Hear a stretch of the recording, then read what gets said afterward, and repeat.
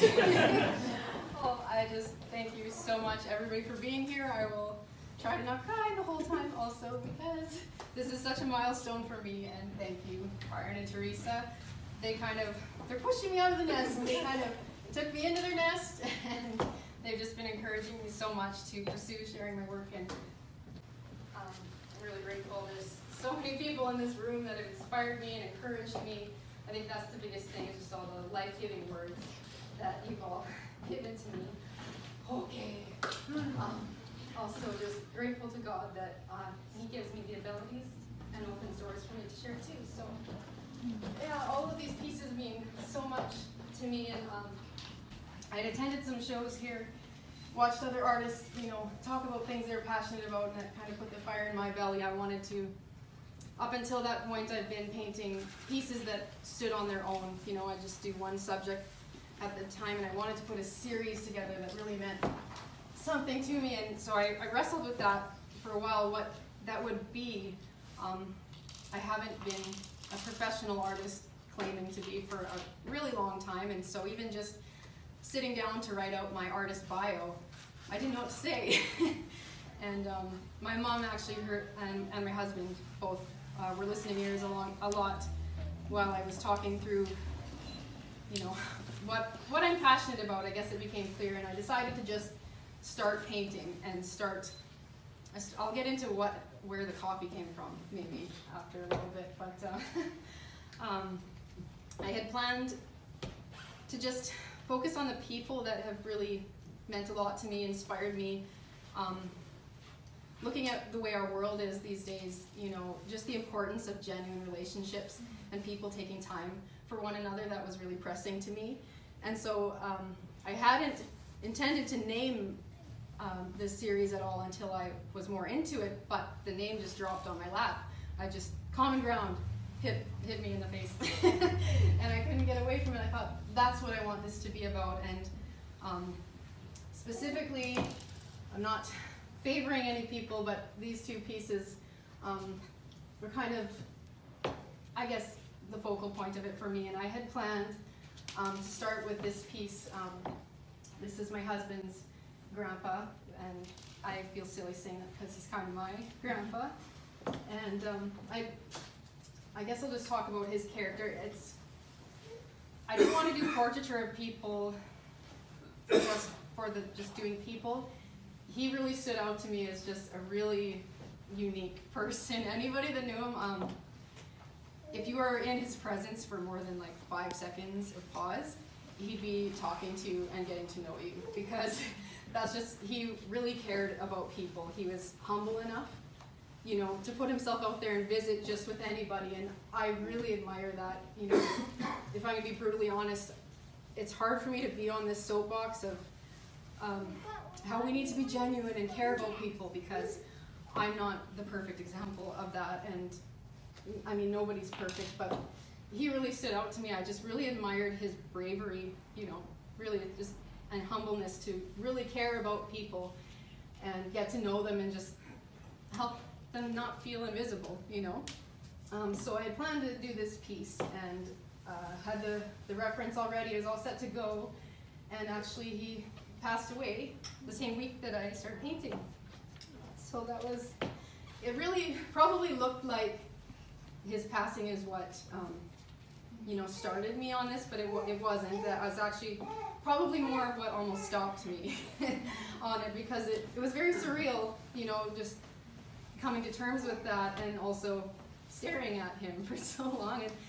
And for all of these pieces, it was just a joy for me to just have the time to reflect on each person. And I guess I feel like it's hard to be an artist for a long time and not somehow think about the issue of mortality and how there's so much beauty, and yet we're in this cycle where it passes, and that's just a very profound subject, and I was really just taken by that while I did each and every one of these. I decided I wasn't going to go through every piece here tonight, every story, because we'd be here a long time.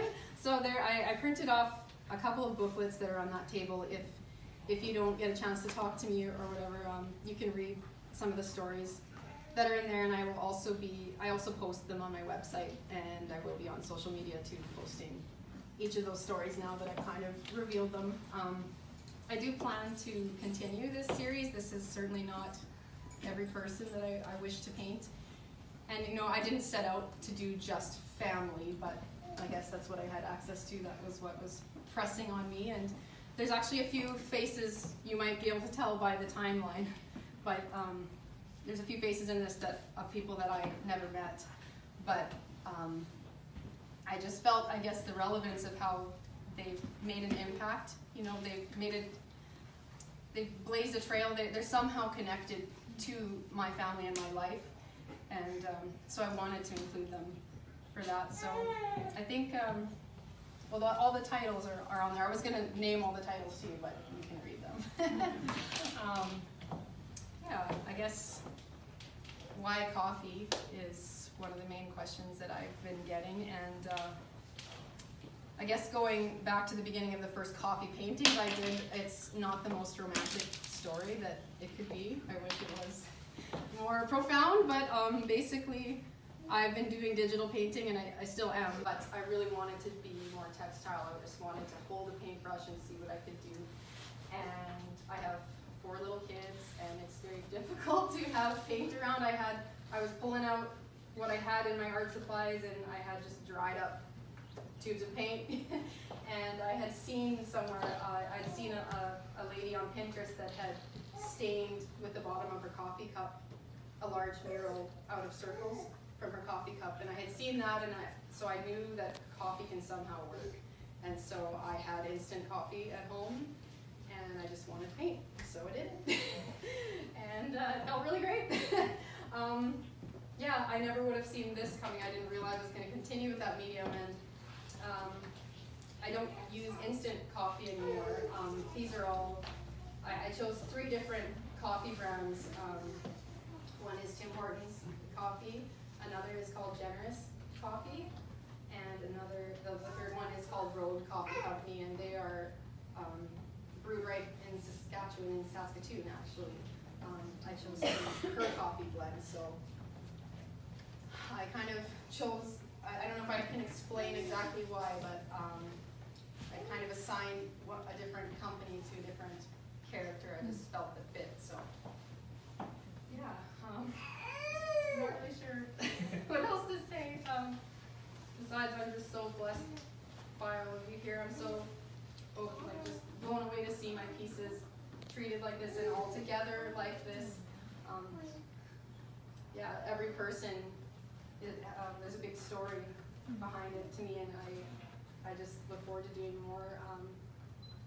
Not that long ago, I tried to do a portrait of a famous person who I won't name, but I was trying to get a print of it, and I actually pursued licensing. I guess I needed copyright to do that person's face.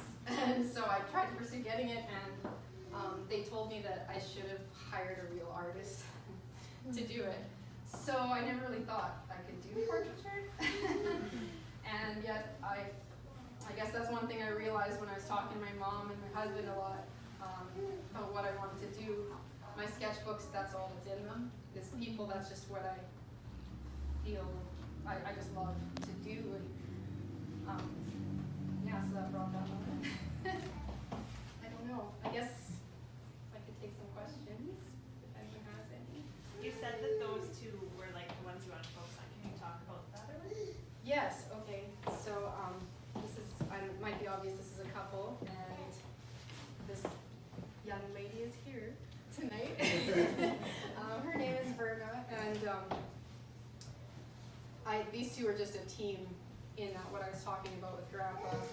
For him to be able to visit and be so hospitable to people, she was definitely, you know, the backbone of that, the unsung hero of that. And I kind of wrote about this story. She's holding a cake pan in this picture because she had this she still has this famous chocolate cake that she was making multiple times a week, and they figured out that probably over the years she'd made probably well over a kilometer of, if you laid cakes and then of these chocolate cakes. And they were just always ready to invite people into their home, into their life. They had perfect strangers at their Christmases. Yeah, I feel kind of bad just praising them and not everybody else, but they really, I think that was the kickstart of this whole series, and I can see these qualities in all these people in my life.